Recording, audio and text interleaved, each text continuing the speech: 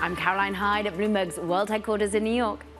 And I'm Ed Ludlow in San Francisco. This is Bloomberg Technology. Coming up, a deep dive into the world of EVs. We break down Rivian's earnings and we push ahead to Tesla's Investor Day.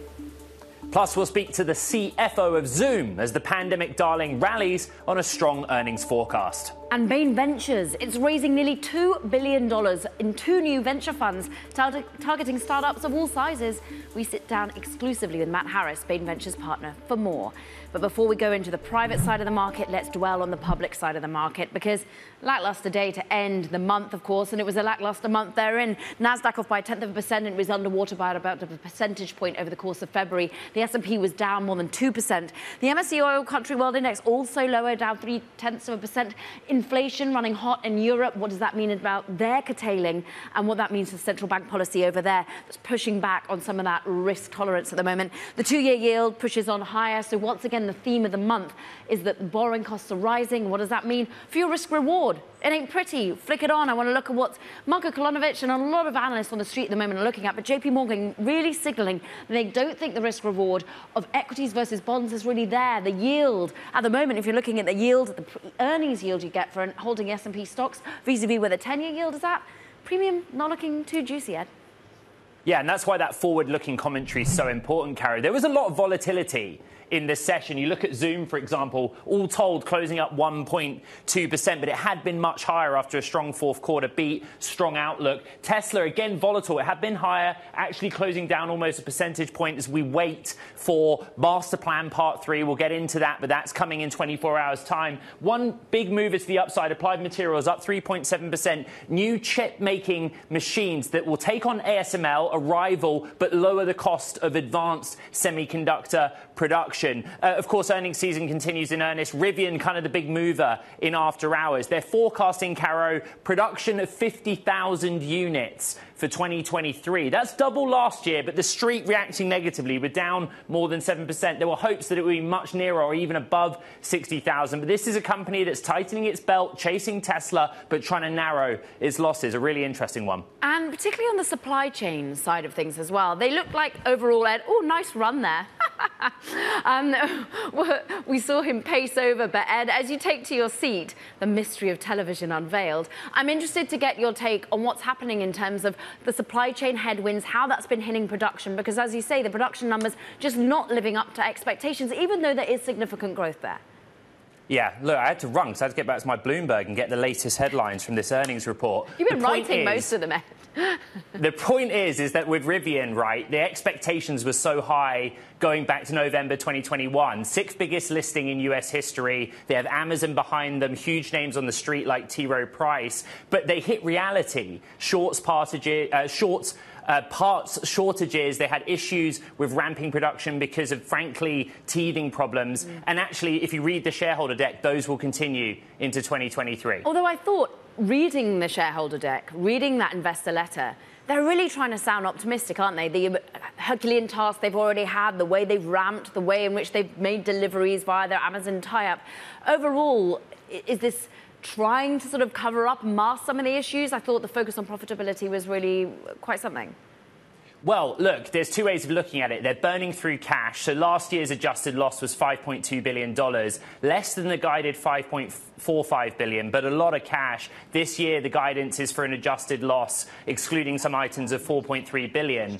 That's a lot of money to spend. You know, if you can try and compare and contrast with Tesla, which is a much later stage of its life cycle, they spent nowhere near that trying to ramp their production. So Rivian has a sort of an enviable cash balance, but my word is it kind of burning through it. That said, there's still $12 billion left for them to play with. How much is growth worth? Investors want to see them be more disciplined. And unfortunately, this is the case of the environment that we're in and how we suddenly change. We don't want growth at all costs. How has the CEO changed his tune? You know him well.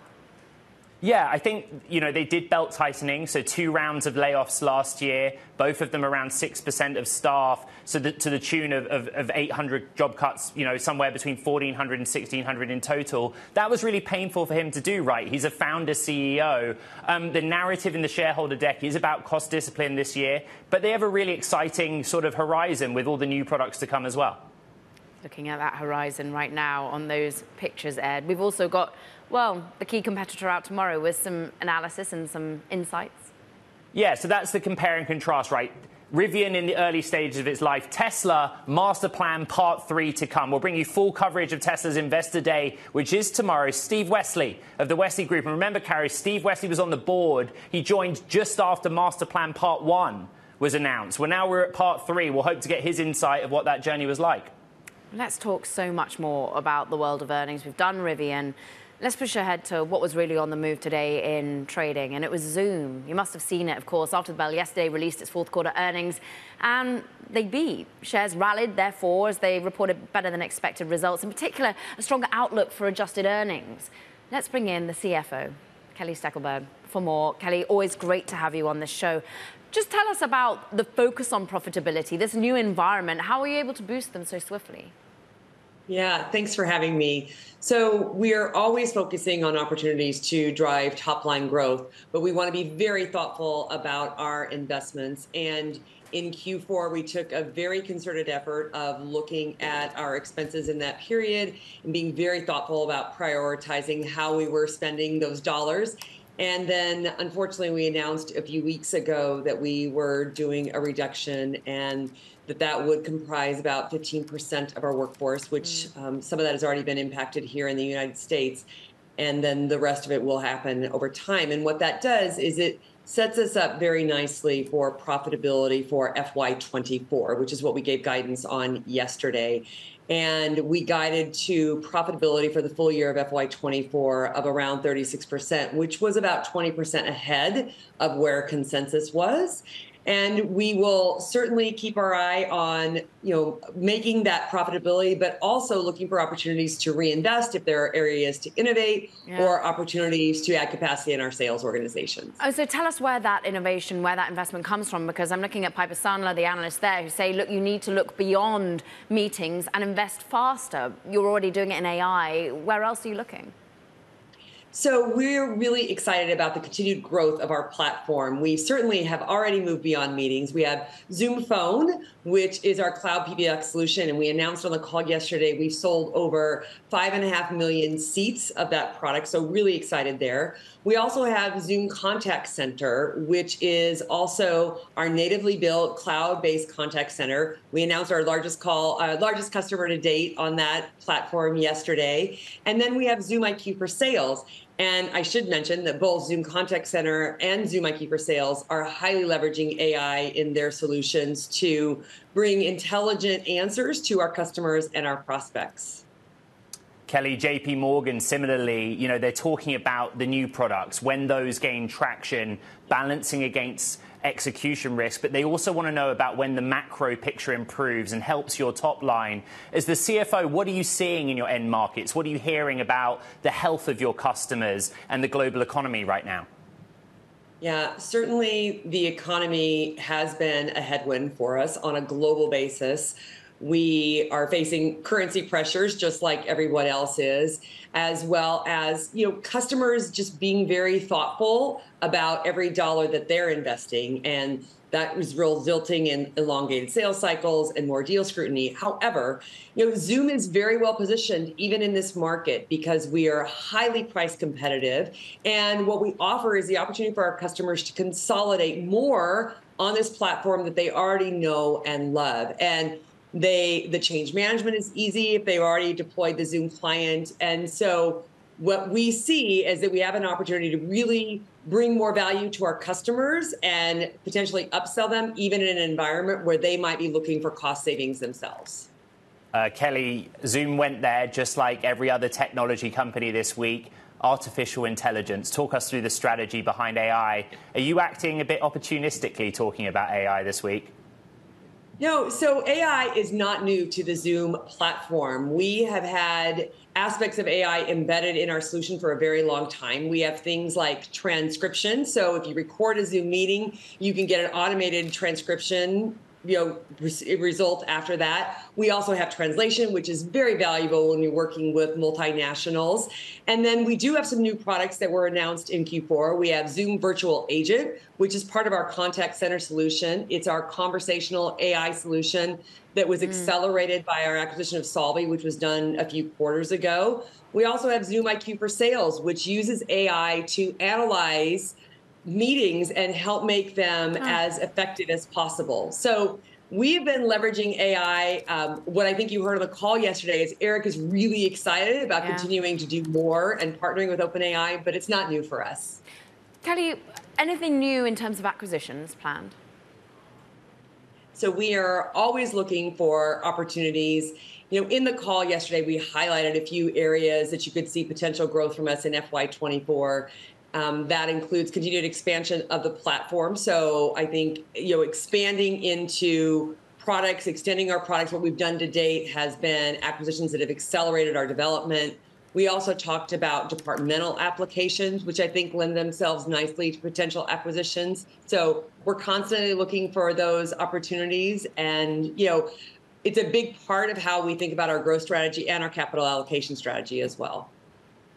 Zoom CFO Kelly Steckelberg, thank you so much for your time. Zoom shares closing up a little more than 1% following that quarter's earnings. Now, coming up, why Apple suppliers are racing to leave China. That story and much more in our Talking Techs next, Caroline.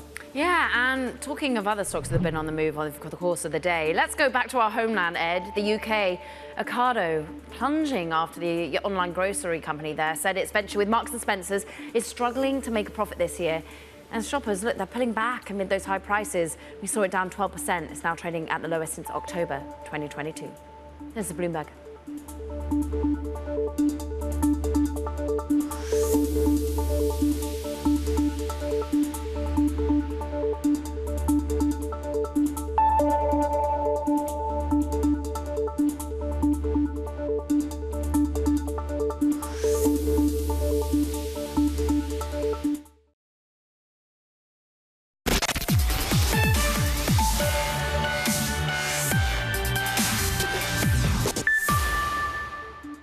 Tesla has just announced a new plant in northern Mexico. It's its 5th factory so far, but it's first south of the US border. This as the electric vehicle maker is trying to beef up its capacity, which already stands at 1.9 million cars per year. It's also as Mexico in particular is luring in more EV makers, the likes of BMW, GM announcing investments recently. It's already a real hub for the making of combustion engines. It's a success for the president of Mexico, AMLO, although his exact wish for the plant had been to be built in a southern state of Mexico, which is more economically deprived. Although he did manage to wring out some significant environmental commitments from Elon Musk, in particular, the use of reusable water throughout the manufacturing process, because water is scarce in that part of the country, and water is very heavily needed in the manufacturing of vehicles and their painting. Now let's get on for time for Talking Tech. And we're going to start with Uber, which wrapped up a $1.75 billion leveraged loan sale on Tuesday, becoming one of the latest companies to tap into demand for riskier debt. It will use proceeds from the 7-year offering to refinance loans that mature in 2025, so according to a person with knowledge of the matter. Meanwhile, Dish says some of its data has been stolen in a recent ransomware attack, including potentially personal information. The announcement sent shares slumping to their lowest level in more than a decade since, of course, April 2009, in fact. That's while Dish, Sling, wireless and data networks remain operational. The company says in a filing that its internal communications, customer call centers, internet sites, they have been affected. And Apple suppliers rushing to move production out of China far faster than observers anticipated. That's according to one of Apple's most important partners, AirPods maker Goatech. Is one of many manufacturers actually exploring locations beyond its native China. It's trying to avoid fallout from escalating tensions between Washington and Beijing. And Ed, this is where I think it's really interesting, because we know the expanding issues between the US, between China. They began with a trade war, but it's really ramped up, according, of course, not only around the world of technology, but also chips. And look, it's spurring the rethink of electronics industries that have had decades-old supply chain. We went, of course, to our audience, didn't we? We asked them a key question. Yeah, whether or not China needs to take a back seat when it comes to supply chain? Should there be a shift? 82% of respondents saying yes, need to diversify. What's so interesting for me, Caro, is how quickly this has pivoted to the long-term story. Remember, in the short term, this was all about COVID and the disruption in Zhengzhou and de-risking from COVID. Now it's political. And isn't it interesting that we sort of come off that discussion about Tesla trying to put yet another manufacturing unit in Mexico? So many people trying to onshore that little bit and make sure that it's a little bit closer to home. And we see perhaps in many ways the cost identification with China all used to be about the bottom line. And in an era where we are talking about companies having to think about profitability, they're also having to think about the anxiety, the geopolitics that they become consumed with. Yeah, now de-risking, and there's opportunity for emerging markets like India and Vietnam to take some of that supply chain. We'll keep tracking that. Now, coming up, Luminar Technologies, wow, LiDAR maker, one to watch. Exclusive partnership with Scale AI for its Luminar AI engine, another piece of AI news. We'll discuss next with CEO Austin Russell. This is Bloomberg.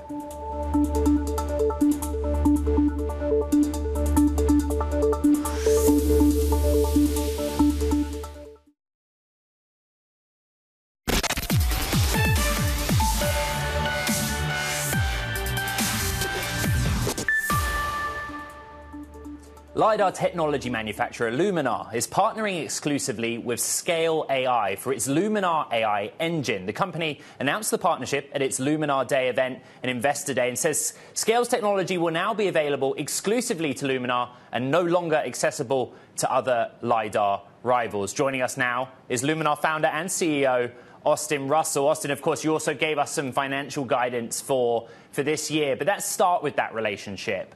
Why is an AI partnership relevant for a LiDAR maker like Luminar?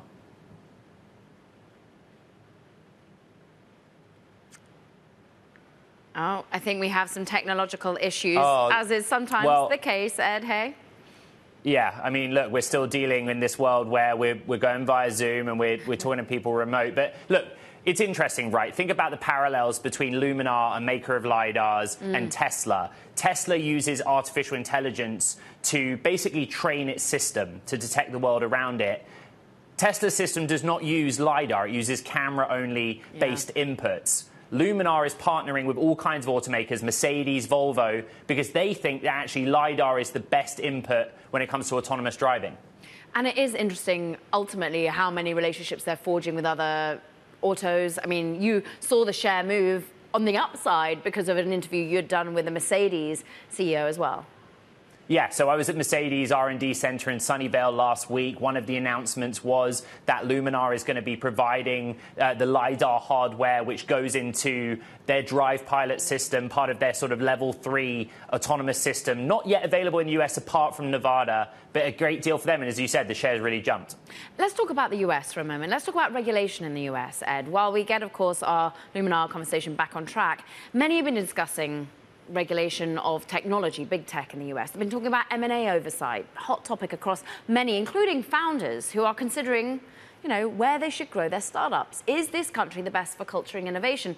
Now, I spoke with Wememo Abe, his founder of fintech Isusu, about his focus on scaling that business and if, as an immigrant from the slums of Lagos in Nigeria, whether the US remains the best place to do just that. Take a listen.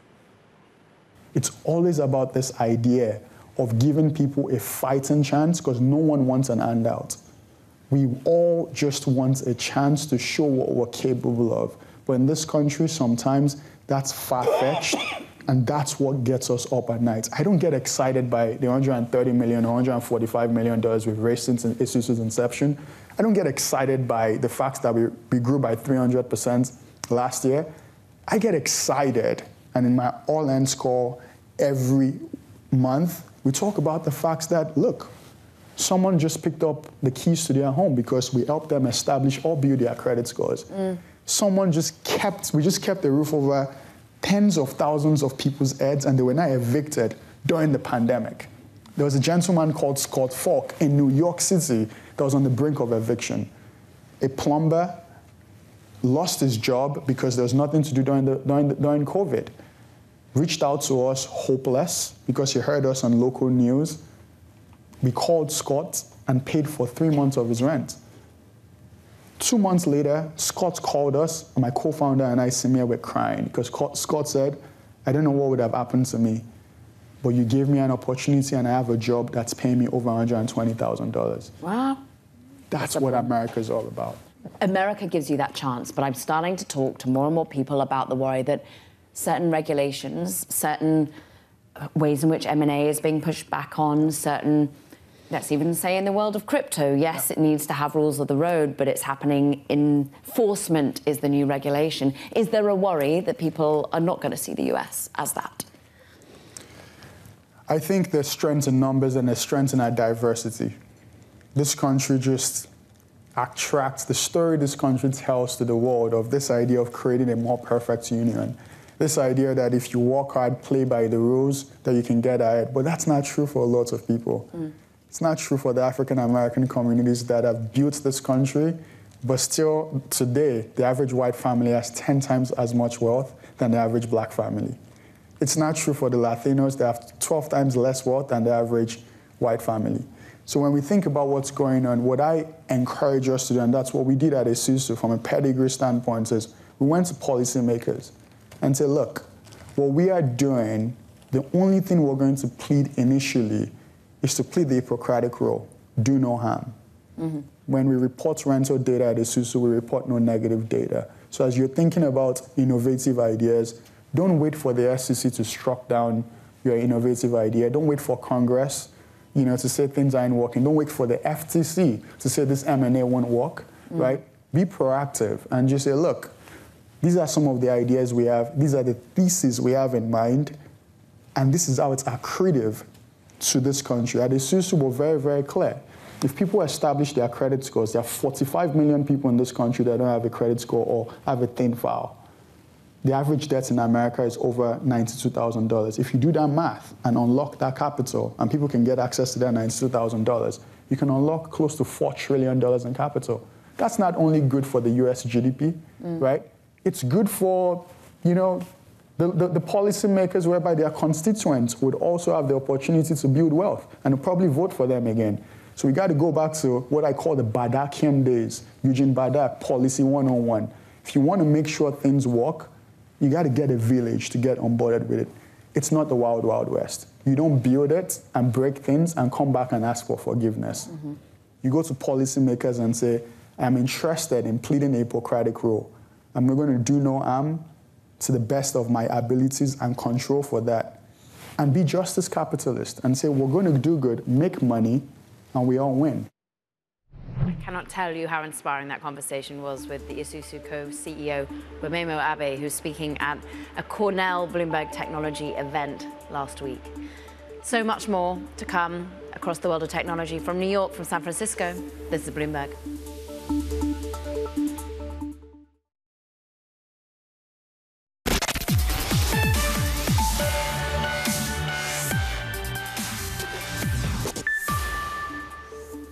Welcome back to Bloomberg Technology. I'm Caroline Hyde in New York. And I'm Ed Ludlow in San Francisco. Now, Bain Capital Ventures, Caro, raised nearly $2 billion across 2 new venture funds targeting startups of all sizes across technology and software, including fintech, infrastructure, apps, and commerce tech. And I'm delighted to say joining us now for an exclusive interview is Bain Capital Ventures partner Matt Harris. It's a lot of money. It's a record for the firm, I think I'm right in saying. Should we be surprised at the timing of an announcement of 2 new funds to this scale? Well, I'll say we're gratified by it. How so? Well, it's a nice vote of confidence from our investors and some new investors who joined us. And I think it should be a boost, frankly, for the ecosystem. I think there is not, in my view, a retreat from technology investing. I think technology is moving very quickly. And I think what we found is that investors are still very interested. And this may be, in fact, a buying opportunity versus anything else. There's a wide remit, so it's all stages, early through growth, software broadly, but you're really more focused on the end markets. What's the thesis behind that strategy? Sure. Well, the thesis is broadly B2B, so I'll start there. Okay. I think, that's what we think we're best at. With Bain Capital, we manage $160 billion. We have ownership positions in hundreds of multi-billion-dollar companies. And so what we bring to the table often is those first B2B customers, and that can range across commerce, financial services, application software, and infrastructure software. And then in terms of stage, we build our expertise in these domains, and that allows us to range widely in terms of from seed straight through to the later stages of venture. What's so fascinating, of course, is your own background, and in particular, you've got a background in fintech. I'm looking at some of the portfolios, and I'm thinking Go Cardless was definitely one that used to report on back in the UK. Yep. What was notable in your statement was how people have recently been questioning due diligence being done on certain companies and the ability to really help your portfolio companies. Is that a slight dig at what's been occurring largely in the world of crypto? I think of the FTX fallout. I know that you have exposure in previous funds to DCG. How are you thinking about really doing the diligence on companies in this new world, this new environment? I don't think there's anything new about the way we do due diligence now. I think, Bain Capital has a long legacy, I would say, of being very careful, very analytical, and we didn't change anything about that. I think this market environment is better for us. We can do more due diligence in the way that we've always been accustomed to because we have more time to make deals, more time to get to know founders. What was disorienting about 2021 was frankly how quickly everyone had to move, and that didn't play to our strengths. We are known for taking our time and doing our work, and so this market environment is frankly much more comfortable for us and our style of investing. And where will you be doing the investing as well? I mean, are you looking at all geographies as well as all sizes of companies? Our team is split between New York and San Francisco. Probably 70% of our work in terms of investing is done in the U.S., and the balance is done in Europe. And that percentage has been increasing. We frankly, I've been doing this 27 years, and a couple of decades ago, European venture capital was not that robust an area. And increasingly, though, in the UK, as you mentioned with Go Cardless, and around continental Europe, we're seeing really interesting opportunities with fantastic multi-time founders. So that's an increasing amount of our attention. Matt, I don't know. I'm looking for your reactions to whether you roll your eyes to this question, but I'll just say artificial intelligence. I've heard about that. What is your view on artificial intelligence right now, and where do you see the opportunities? I mean, it's been a big part of our investing for the last 10 years. That's the thing. I think generative artificial intelligence is brand new. Yeah. But I think that's relevant because we have deep expertise in that. Semantic Machines was we think the leading linguistic artificial intelligence company that we were the largest investor in, sold to Microsoft, and we've gone on to invest in the modern data stack, to this day, most recently a company called Unstructured, a company called High Touch. So to us, generative AI is the latest in a series of advancements in modern data analytics and strikingly useful. We already see it in use in our verticals, in financial services, very much in commerce and in marketing and sales technology. So we're excited. Caroline touched on it earlier, but the firm last April launched a crypto-only fund. And I wondered what your assessment is around the hype with generative AI versus what we saw in crypto-related companies in 2021 through 2022. Are they analogous, or are these two separate things entirely? Well, human beings are prone to boom and bust cycles in their excitement. And we saw that in crypto. In fact, we've seen it 3 or 4 times in the last decade in crypto. Things get overheated, things break, and so far they've always come back. And frankly, AI itself, which is a term that's been around for 30 years, has seen its own boom and bust cycles along the way. I have no doubt things will get overheated in AI, and there will be articles in 9 months about the letdown and the unfilled promise. But we think the promise is quite durable as it relates to AI, and we also think that way about decentralization. And we're sticking to our guns on both those things for the long term. So looking for new opportunities in both those spaces, Matt? For sure. I mean, we tend to go where the most passionate and talented founders are. That's really the leading lights for us in terms of where we devote our energies. And there have been a lot of sort of fly-by-night crypto founders who have left the field, and that's perfectly fine. But the founders that are dedicated to the ideas of decentralization, of leveraging blockchain technology to disrupt industries, they haven't left. And there will be some fly-by-night founders in AI as well, and we'll ignore those to focus on the really committed folks. So yeah, we're very active in both sectors. We were just hearing from one fintech founder who I was lucky enough to speak with last week from Asusu, talking about well, the oversight of regulation here in the United States as well. What are you making? What are the really enthused, talented founders at the moment that you're speaking to making of the enforcement in crypto, the focus on fintech, the evolution of regulation here in the United States? Well, I think one way to look at it is actually, it was quite striking, the absence of regulation for a long period of time. And almost always, in my experience, that leads to a backlash. The pendulum swings, and it often swings violently.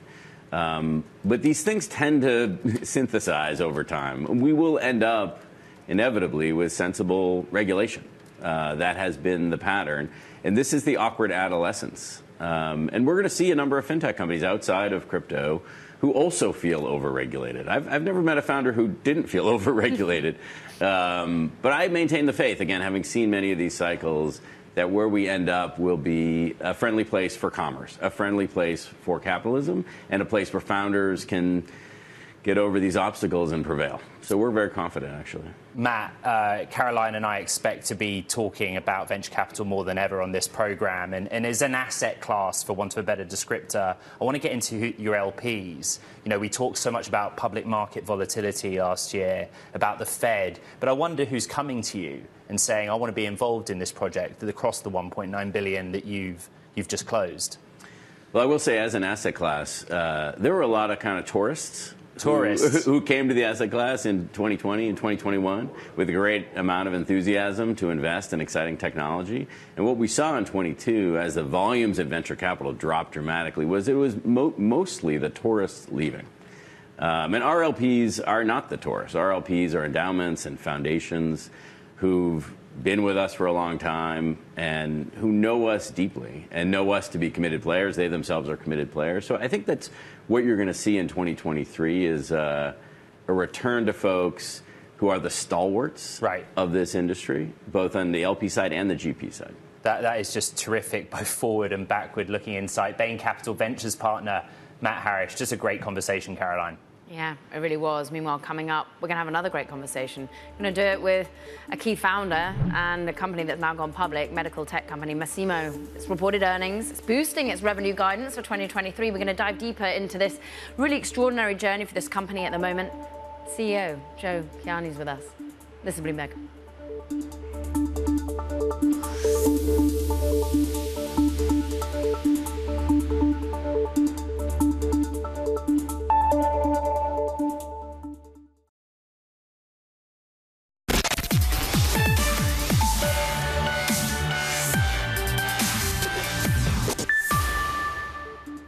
We're going to dive yet further into earnings now. Medical tech in particular, and a company that's looking from hospital to the consumer, that much more.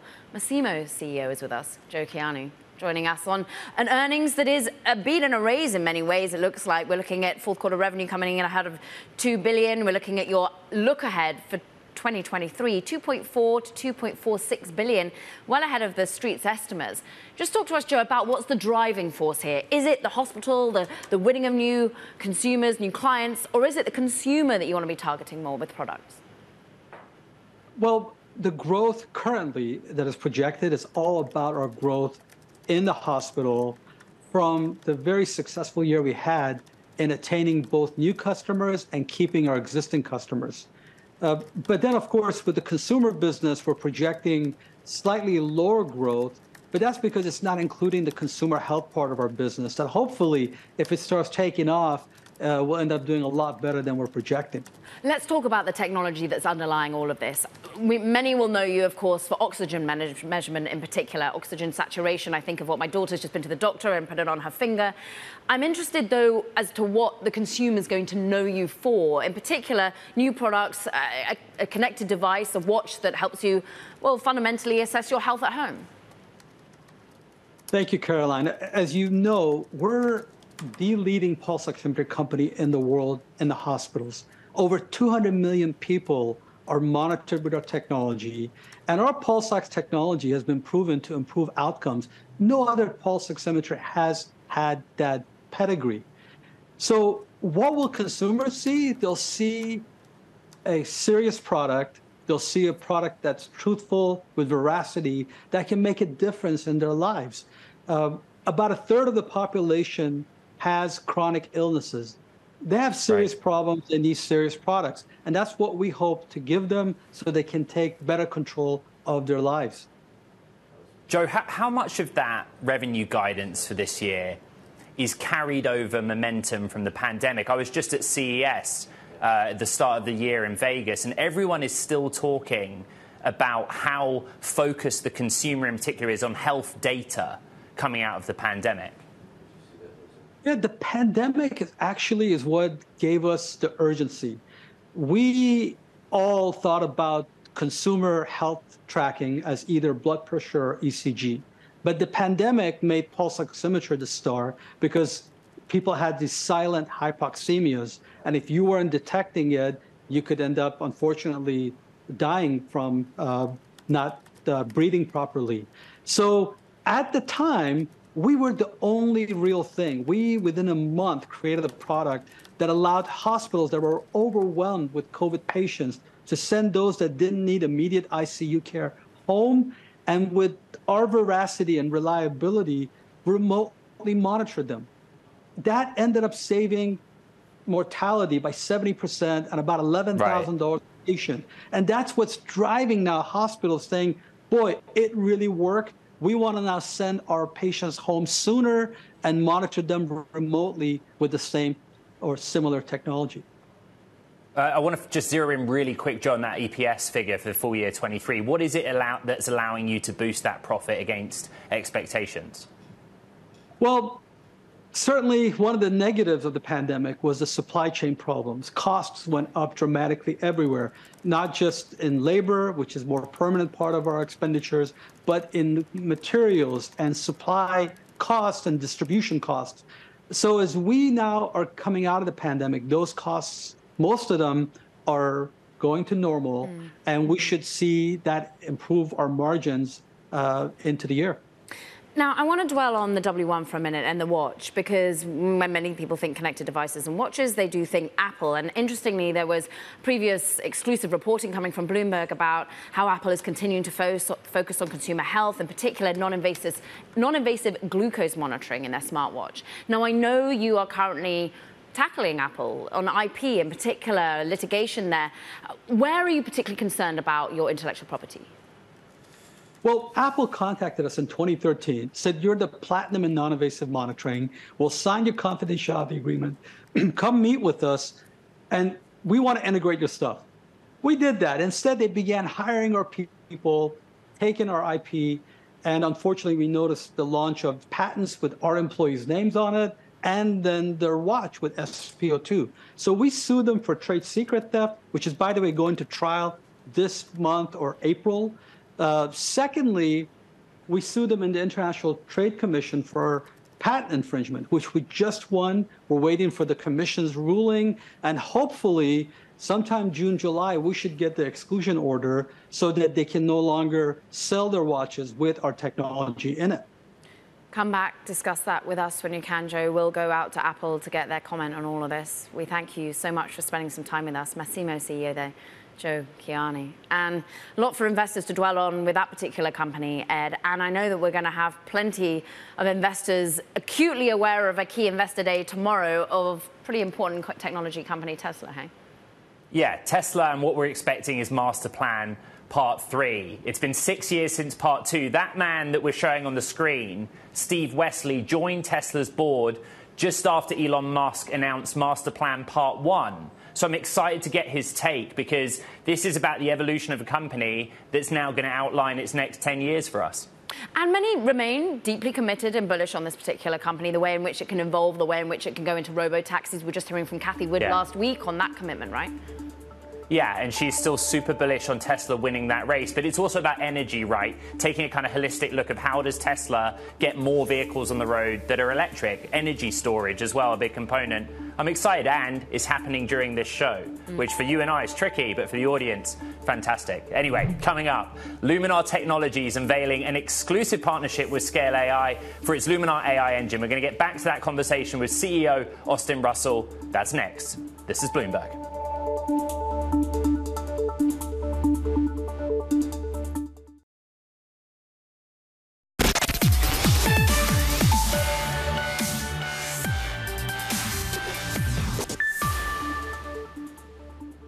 So LiDAR maker Luminar is having its capital markets investor day out in Florida. A big part of the roadmap for growth, artificial intelligence. Let's bring CEO Austin Russell back into this conversation. Austin, I know Luminar is a LiDAR maker. What are you doing in AI?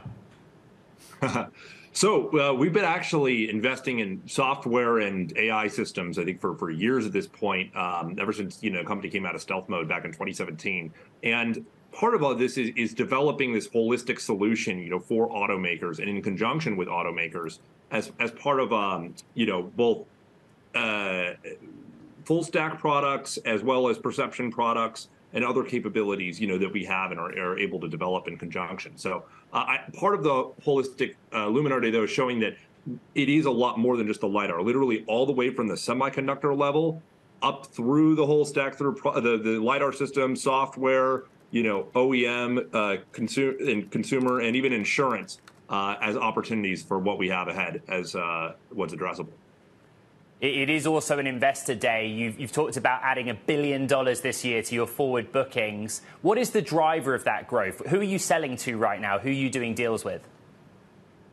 Yep. So it's largely major automakers there, too. So I think from an autonomous vehicle standpoint, a lot of people think of these, robo-taxi type systems with these huge, roof racks or a supercomputer in the trunk or something to get the driver out of the loop. Our whole thing is all about enhancing the driver, not replacing the driver, and being able to have practical applications of these systems over the course of, the relative near term here for production automakers. And that's who we're landing these major deals with. Like, for example, just Mercedes last week, announced that, they're collaborating with us to be able to expand Luminar powered vehicles across their whole lineup. So they're now going to be, transitioning for a number of those different vehicles or a broad range of different vehicle models, as they said. So that's what's happening, and we're executing to it. A lot of revenue growth being talked about, of course, at least 100% for 2023. Gross margin, also something you're talking about, keeping that positive into fourth quarter. How have you had to really double down on profitability as investors just don't want growth at any cost anymore? Yeah, it's a good question. It's probably more the flavor of the month when it comes to, how much you're investing in growth versus, profitability and that side of it. I think the reality is, like, if you wanted to flip a switch and become profitable, this year you could. But I think the smart thing to do is set ourselves up on a trajectory where we can be profitable holistically for our core business, starting as soon as, next year, on a run rate basis there, too, by the end of the year. And I think from a holistic perspective, though, we do have an opportunity to probably be what would easily be the first, profitable autonomous vehicle company or equivalent. Because, like, again, we really have product that's out there that's going into cars like the ones that you're showing there, into consumers' hands. And these are and for many of them, mainstream production vehicles. So we also said that we're now being embedded across over 20 different vehicle models from a number of different automakers globally. Austin, what's the biggest risk you face this year? What is going to stop you in your tracks, if anything? Supply chain, for example. Yeah. No, I mean, there's the execution focus for this. I think the key is being able to make sure that we can get this, we get our high volume production facility up in Mexico running. We're successfully executing to that. We actually just said that it's actually the Mexico facility is ahead of guidance for what we had. So we should expect that to come online in Q2 versus, what we previously said in the second half. So that's going to be a huge driver of scale and what enables us to work with automakers with. And then, starting with these global production vehicle launches. I mean, that's sort of that pivotal point. We're starting with Volvo, for example, later this year. Luminar CEO Austin Russell coming to us from Florida, Orlando no less. We thank you so much for your time today. Meanwhile, well, that does it for this edition of Bloomberg Technology. We will bring you, of course, everything you need to know from the Tesla Investor Day tomorrow. Steve Wesley is going to be with us, as we've heard. Continuing, he's going to be, of course, from the board initially to us with some really great conversation around the announcements coming from that company.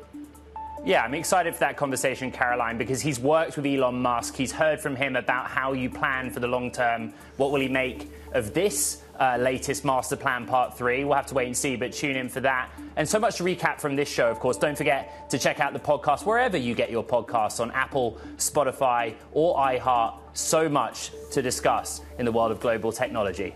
from San Francisco, from New York, this is Bloomberg.